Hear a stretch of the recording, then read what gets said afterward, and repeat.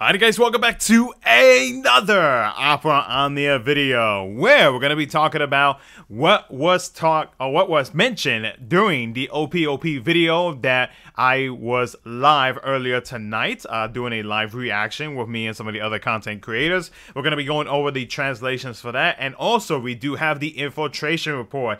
And if you clicked on this video for the thumbnail, yes, it is 100% confirmed via the in-game notice. We will get into that here in just a bit, and also talk about the app update, because there was some quality of life updates that came to JP. So there will be timestamps in this video for whatever it is that you are curious about from everything that basically got released tonight. So let me know what you guys think down in the comments section below about what you are excited about or curious about that is coming to JP DFFOO. And with that being said, let's go ahead and begin. So first thing is going to be the Water of Illusion Spiritist for Ramuh. So the boss, we're going up against two deep sea birds, and they have a water form and a dark form. Now the water form resists melee, ranged, and magic non-thunder / holy attacks, and then the dark form, all enemies cannot gain brave from battery. Now the force gauge effect is that they decrease the ally speed, and when they use their force ability, they grant themselves a buff. The force time effect depends on the form and HP remaining. The effects range from granting themselves brave regen or inflicting the allies with HP poison. Ooh, that sound.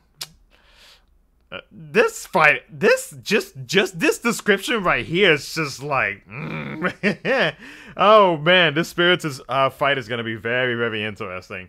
The force weakness is to deal basically Ash's FR ability, while the bosses have 10% or more Oh, so if we use it below, okay, so we basically have to knock him out, and like go from like 10 to 0 or whatever the HP value it's at. Just knock it completely down. So, because I guess once we reach below 10%, it's kind of like, yeah, you're gonna have to reset. At least that's what I'm understanding from this. So the characters for this event will be Ash. She'll be receiving her FR, a BT weapon, and her rework. Her FR weapon, Ultima Blade. The FR ability, Cloud Clearing Roaring Thunder Slash. Her partner is going to be Edge. It's going to be a magic AoE, Brave plus HP attack, and it grants the allies Queen's Order. The FR, when a turn passes with a character selecting a Thunder attack command or a Holy attack command, it increases the HP damage bonus. And then whenever a turn passes with a character having 4 or more buffs, it increases the HP damage bonus. Okay, so that's actually fairly simple to do, because Ash does enchant with Thunder and Holy, so that's easy. Her BT weapon, with the BT, I am not even gonna try to pronounce that, but it's a magic AoE Brave plus an HP attack. The BT effect, it triggers a follow-up attack each time that Ash attacks. The party receives a Brave damage up, Brave damage cap up, Stolen Max Brave up, and changes the overhealing to battery. Nice. The enemies cannot grant self buffs and cannot battery themselves. So she has a Vincent effect, not allowing them to grant any buffs, but she also cannot let them battery themselves. That's a very good BT effect right there. Her follow-up attack is an AoE Brave plus an HP attack, and it heals the party based on the HP damage dealt. Okay, that's very nice. I like that. Next up is going to be the 10 million downloads campaign. So this begins on the 31st and ends on June 15th.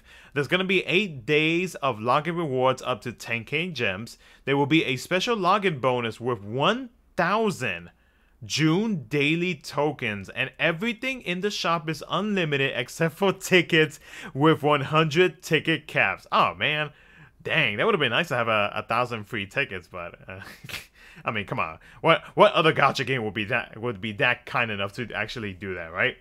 The Memorial Gigantor will have 10 tickets, which can be obtained per day up to 100 tickets. Oh, okay, so that's 200 free tickets right there. Nice. Slice's Lost Chapter is going to be coming up to JP. She's going to be receiving an FR and a rework. So her FR weapon, Nirvana, The FR ability Dual Darkness Zone with a partner being Pain. It's a melee AoE Brave plus an HP attack that delays the targets by 3 turns. The FR ability, whenever a turn passes with a character selecting a Dark command, or if a Dark attack is triggered outside of own turn, HP damage bonus increase, and then whenever a character has a stacked buff or overhead. Oh, that's very easy to increase. Nice, I like that. When dealing elemental weakness damage, HP damage up, and HP damage cap up. Ooh. Oh, that means Sice is going to be hitting much harder. I'm excited. There's going to be a medal challenge, and then Strago, excuse me, is going to be receiving an FR and a rework. So his FR ability, Burning 1000 Needles, with Kamari being his FR partner. It breaks all enemies. It's a magic AoE Brave plus an HP attack. It cancels the break status after each HP attack. When it comes to the FR ability, or the conditions to increase it, whenever a turn passes with a character selecting a magic attack command, HP damage bonus. When breaking a target or attacking a broken target, HP damage. Oh, that's not bad. So, attacking a broken target or breaking a target, like you have characters like Arden. No, because Arden doesn't deal magic, so he'll only be able to meet half of that. But yeah, obviously, Strago would be one. What's another one that's able to re-break or break a target? Well, I mean, if they're attacking a broken target, I guess it doesn't really matter. You could bring like any magic user. But yeah, this right here is definitely more focused towards the magic users, and you know, if they are able to break easily or just attacking a broken target, it won't be an issue for them. When breaking a target or attacking a broken target, increase in HP damage up and HP damage cap up. I like that. And then this does not trigger twice due to the effects of the Soul of Tamas. I was curious about that. If that would actually work, like double FR attacks, that would be pretty hype. Additional information from the Infiltration Report. So there is going to be a Twitter campaign. If we do 10,000 retweets for the 10 mil anniversary, will result in gaining rewards including 12 high power stones, providence cores, and enhancement points. Ooh, okay. I'm definitely going to set a reminder for everybody who has a Twitter to help us in reaching that. That's awesome.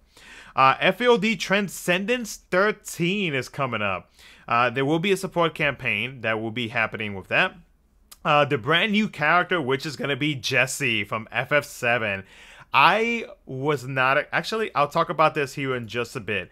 But a person with relation to Cloud and Barrett. I'm very excited about that. At the same time, though, there is something that I do want to comment about her release. But we'll talk about that once we switch over to the other screen. Kuja will be having his intertwined wills or intersecting wills, whichever.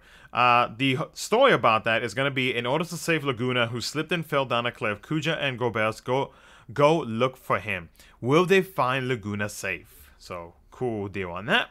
When it comes to monthly reworks, so the characters that are going to be getting reworks is going to be Laguna and Ash on the 31st of May. Sice and the twins are going to be getting a rework on June the 6th. Let's see. Strago, whatever, and Yustola are going to be getting reworks on the 9th.